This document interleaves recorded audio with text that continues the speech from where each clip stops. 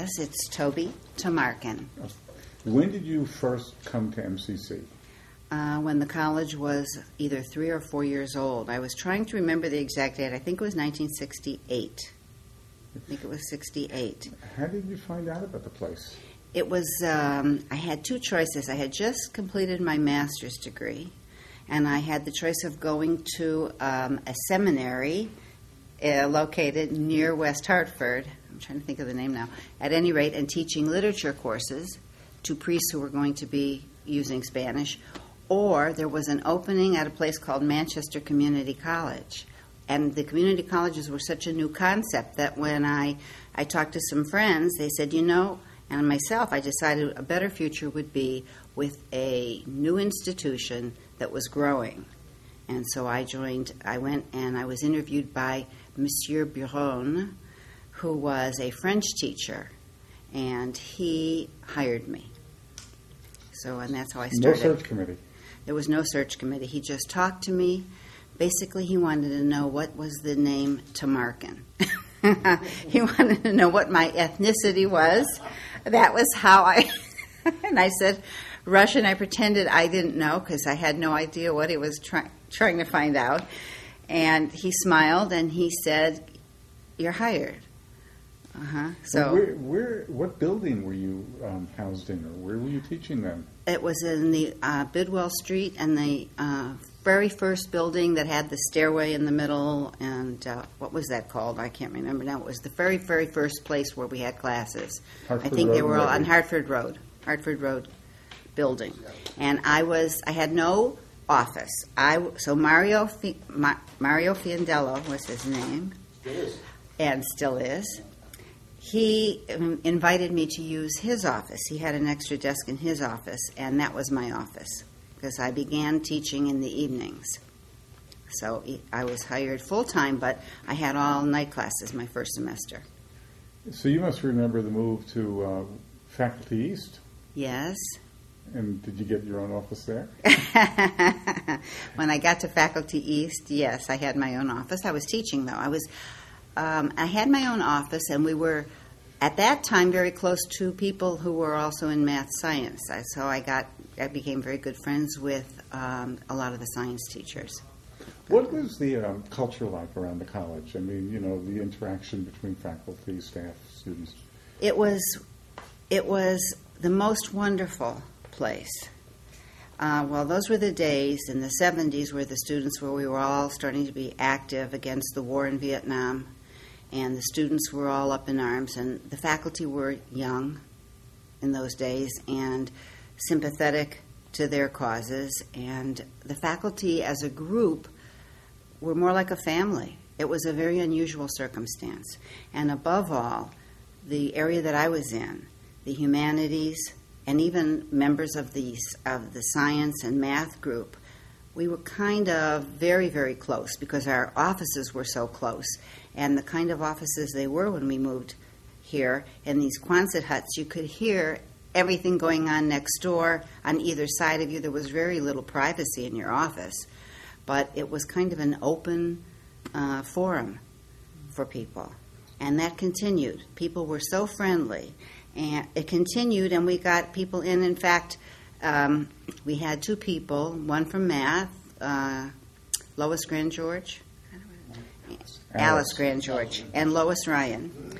Those two began something that was a little bit later on, but it just indicative of what went on, that they'd pick a time once a week when people were free. They'd look to see, and they had like Tuesdays at 2, they had a Wednesdays at 1, and anybody from the campus, any faculty member could come down there. They would provide cookies, cakes, refreshments, and you'd just sit around and talk and not complain. It was a time to talk about things that were going on at school, ideas, things that you could do in your classroom, and it made for a wonderful learning experience and for bonding faculty member to faculty member. Anybody could come down, and if they did have a bad day, there were all these other people there to listen to the problem and discuss it and talk with them, and people just felt better. It was just that kind of time. You don't find that so much. Who some of your colleagues who made a particular impression on you? I became very close with Marianne Bianchi. She taught in biology and human sexuality. She had one of the most popular courses on campus because she was mince no words. We all wanted to be in there and pay attention. She was one. Bob Dobson was another, and he taught biology. I was very friendly with most of the members of the English department, but they became close, very close friends, lifetime friends. Let me give you a couple of names, and you tell me what comes to mind. Roland Cherico. Roland Cherico, one of the wonderful things was I took a workshop with him on how to take a better picture. And actually, fill the frame became my motto for life, and I do take better pictures. And he, of course, his trumpet, he contributed a lot. And he was a little difficult at times because after teaching, I did become division director of Humanities and Communication Arts. So then I was, of course, the supervisor for all these people who are my good friends. And the wonderful part was, and I didn't realize it at the time, that people trusted me and everybody got along. We were, at the time, Humanities was really, the classes weren't very full, business had most of the students in it, and so we thought we could make a comeback for the humanities if we all worked together. And so we had 5 committees, and we called it, Dr. Richardson called it Resurgamos, right? We're going to resurge, we're coming back like Phoenix. So we had one that was called Academic Alliance, and so I think I'm trying to remember who was in charge of that. Elaine Horn was in charge of that. And she got together got a group, a couple of other teachers from here, and then they reached out to all of the high schools, Rockville High, all of the schools in the area, and said, let's work together. And what that did was build a bond for students who were then transferring to come to the Manchester Community College, and they were familiar with the people in the humanities and all of that. That was one. Another committee was done by Suzanne and John Stevens, and that was to raise money. We never had enough money for things, and they didn't have enough money for models for their art, for their actual classes. And so in order to do that and to do other things to help support some of the other things we wanted to do, like Roland Chirico's working on The Edge, that was a third committee, was to promote ourselves with brochures and he was going to do the fabulous film about our wonderful humanities division, and it was called The Edge, which he was forever updating and working on. But for money for that, they raised the money by putting together auctions. And we would bring things in, and they would bring their artwork in. And then wealthy people, really, from the town, people who could afford it, would come, and we had a regular auction with refreshments, and we made hundreds of dollars that paid for that. It was in those days we could do this. We had our own account. We put the money in, and we used it for school projects, and it helped defray. Our best thing that we did, the best committee, was the Weekend in the Humanities experience. Amazingly, we were unionized at the time. I had helped start the 4 Cs with Bob Vader and other people, and Sid Lipshires. I was one of the people who believed in it at the time, having been a woman who had not received a promotion in lieu of giving a promotion to men a couple of times. This was very early on, but then it was made up for. That's why when I went, it was amazing. When I went from associate professor to full professor, I got the highest raise, thousands of dollars, and that was because of the discrepancy. When I started here were the days when I was told, you're the second income in your family. You don't need as much money, so we're going to start you at X, and everyone else was starting at Y. So when I finally went to full professor, I had to make the same as all the other Ys. I got this huge raise, and I remember because I was at the Board of Trustees meeting that they said, look at this. I mean, it was noticeable, but that's what happened. At any rate, back to the Weekend in the Humanities. We thought, how could we get students who come to Manchester Community College to be more aware of the importance of looking at reading literature, thinking about poetry, thinking about music and art. They really didn't have the background many times to even understand about that. So what we did was decide to take a theme and to show it to students over a period of time. And what would make it appealing to them would be give them a credit. It cost them $25. And these unionized faculty members started on Friday. After classes at 4, we would have about 80 to 100 students. We would put them in groups of 15. All of our faculty participated. They were mentors leading groups of 15 students, or they did workshops. They did part of the workshops. And we would put the students through, first I did a social thing to teach them about it was called the Hokies and the Helots, it was called. It was an interpersonal game where you have two cultures that coincide, that are opposite to one another. We started with that, just as an icebreaker. And then they would go through a poetry program. They did a music program where Bob Richardson came in. He was dressed as, not Mozart, who was he? And he would play a classical theme. And then Charlie Gigliotti, who was our professor of music, he would get up from the piano. Charlie would sit down and he would continue playing the classical theme, and then he would talk about what was going on in his head as he turned it into a jazz theme. And the students would see what music was about, and we would explain. And then John and Suzanne Stevens and Bob Manning would show them the same kind of thing with art. Here's how art began, and here's how it developed through the ages, and here's where we are now. This went on Friday from 4 to 10 at night, all day Saturday, and half day Sunday. Our faculty didn't get 1 penny in pay.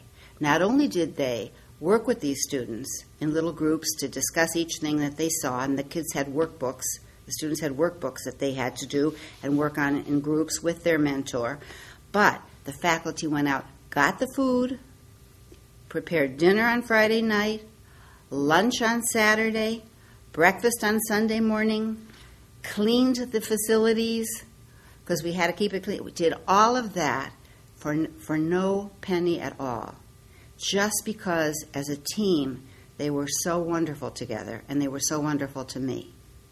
This became apparent when I retired from Manchester Community College. I went to another college in Massachusetts as the academic dean, where the faculty would not give 10 minutes of their time if it wasn't in the union booklet that they were to do so. That's how unusual this college was. That's why it's a great college today. It was a most incredible college when I was here. It was the faculty that made it that way. We had a very unusual group of people, and that's what made it great. I don't think you find that too often in a school. Well, you'd mentioned someone earlier who was responsible for taking minutes at many of the division meetings, Michael DeRamo. Yes. A few words about Mr. DeRamo? Yes, we had some fabulous teachers that came on board and were part of all of this. And one was Michael DeRamo. Most people don't want to go to the division meetings. You know, once a month you have a division meeting where everybody is supposed to attend. And we made Mike DeRamo our secretary. He was the division secretary. And he began taking minutes. And the minutes were so funny that people couldn't wait till they came out. And so at the end, when I retired, he took the minutes and he put them together into a book with my name on it. And it was called Minute by Minute because of the minutes he took.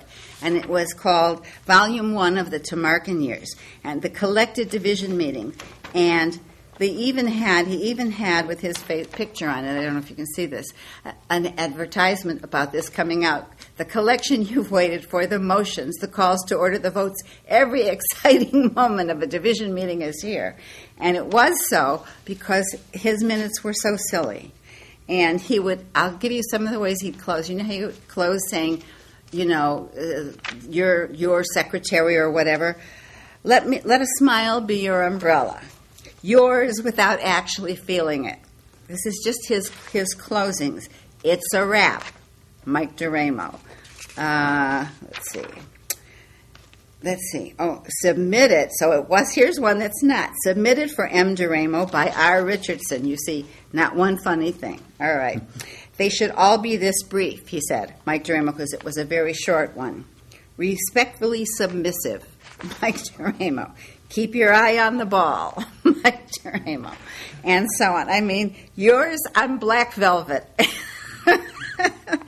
And so what I will do, so that some of you have the chance to look at these, is I'm going to leave this book here so that we can take some of the funnier pages and have them go into the book about Manchester Community College in those days. And that'll give you an idea of what was going on in our division, as well as the humor that was behind it. And again, it was because of those things. It was because we got together in collegiality for these Tuesdays at 2. Each person contributed, even if you thought they weren't.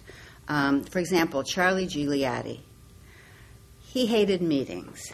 He did not want to attend any meetings. I said to him, if you will, every time there's a humanities weekend, do that.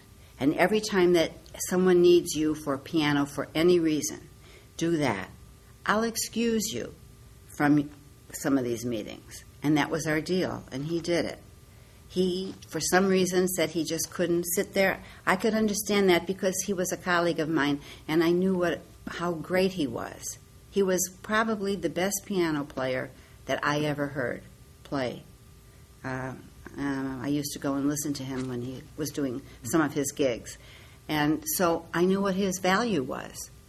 And if I had to criticize somebody when I was division chair for their teaching, they were good about it. John Gustafson. He had some problems. And he would tell me, I am so sorry, when I'd have to say something to him. I mean, I never got, how could you say that and all. And in fact, when I first started as division chair, I had an unfortunate experience here because I had a former Marine who was our academic dean. And for some reason, I don't know why he didn't like me, because the first thing that happened when he met me was I was getting an award for something, and I took him along, but he just didn't like me. And he gave me this completely unfair, negative review. And the entire division rose up and wrote a letter and took it up and insisted it be put in my file. And Sid Lipshires put pressure on him from the union, and he had to take that bad review out. So we had faculty that stuck together and helped one another in unbelievable ways. And it was, for me, I just loved this school. And I loved the students. For me, community college is the most exciting place to teach and work. It always will be. And I really appreciate the people who do their teaching there. My daughter teaches in a community college. She's at Springfield Tech, teaching biology. And she agrees that it's the best place to be. Now, you also were the first person to lead a student trip yes. Overnight off campus? Yes. I was married and had 2 small children at the time. And I went to a meeting, and I knew teachers took students on trips. We had never done that at Manchester. And I went to a meeting where a fellow was talking about taking students on trips, and he literally said, if you can't take your students to a Spanish or French-speaking country, stop teaching the language. Get out of the business. I was like, wow. So I decided, okay, I'm going to plan a trip. And unlike those who usually go Mexico, Spain, I thought, most of the people who speak Spanish and live in our area are from Puerto Rico. That's where I should take these students so they would better understand that culture. And it would be good for them because there's the same, a lot of things look the same. The currency is the same, and the postal system, the postmen drive around in vehicles that look just like ours. There's reasons. At any rate, I put together a trip, and this is how long ago it was, that we went to Puerto Rico. We stayed at the University of Puerto Rico for 1 week. We had airfare, a place to stay, 3 meals a day, and all our activities. The entire thing cost each student $99 for the week. They also got 2 credits, but they put in the time.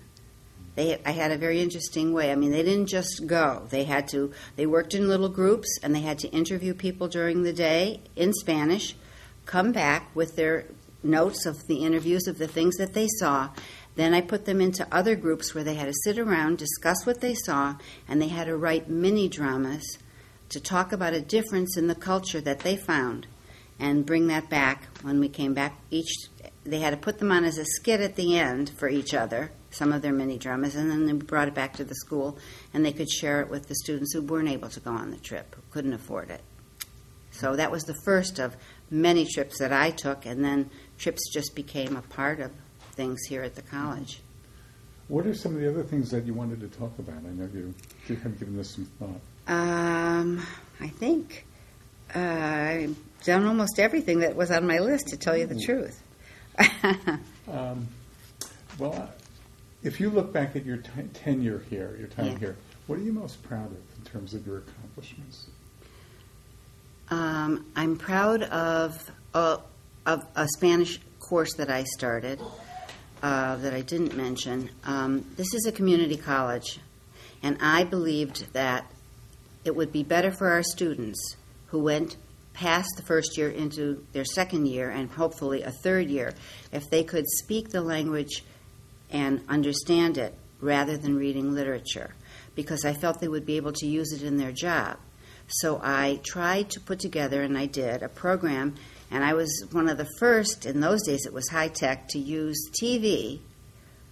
We recorded on site, as John Murray well knows, we recorded on site different situations, things in the hospital, taking an x-ray, taking a blood test, hospital admissions, social services, talking to people who come in for help. And I put those together into lessons in business, social sciences, and the health fields. And for my second year, students worked. They learned this vocabulary, because there's a common vocabulary in everyday work settings of, let's say, 1,500 words. And so in the second year, that is what they learned. They learned these situations and to simulate these situations by watching it on TV, and I used a special little technique with them, and then working with a partner, and they had to change the situations around to to something else. If it was somebody was sick to their stomach, now they had to pick another illness just to expand their vocabulary. And so I matched it, and I had very good success. I had a lot of students write me or come back and tell me that they were hired specifically because they could use Spanish in the workforce. And so I was very proud of doing that. But I was most proud of the people in the humanities and communications, and even carrying over into sociology, because they participated as well, who worked so well with me to bring back the humanities. Because I think what we did as a group was take it from something where there were very few students to becoming the most popular area of the college while I was here. Now, with your background and credentials, you could have had a career at a baccalaureate institution. Mm-hmm. Are you happy that you worked in community colleges? Absolutely. Because, my favorite thing in the world is teaching. In fact, here at this college, when you're a division dean, you still have to teach one course. And I used to go in and say to the students, I'm so happy to be here. This is my favorite part of the day, because I love teaching, and that's what community colleges are supposed to do. Their emphasis is on teaching. So, no, I was never unhappy that I wasn't at a back, and I was certainly not unhappy that I passed on the seminary's job teaching literature, which would have been a whole different lifetime. So I enjoyed it so much. If you were talking to someone who had just been hired to start their community college teaching career this fall, what advice would you impart?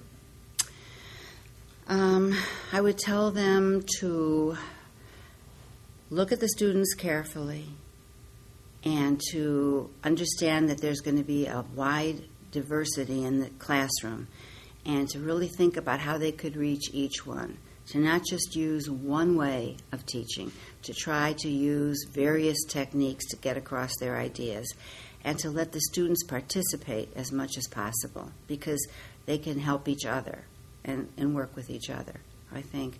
And also, they'll know soon enough who some of the best teachers in their division are, to seek advice from people who've been here. Is there anything else you want to add?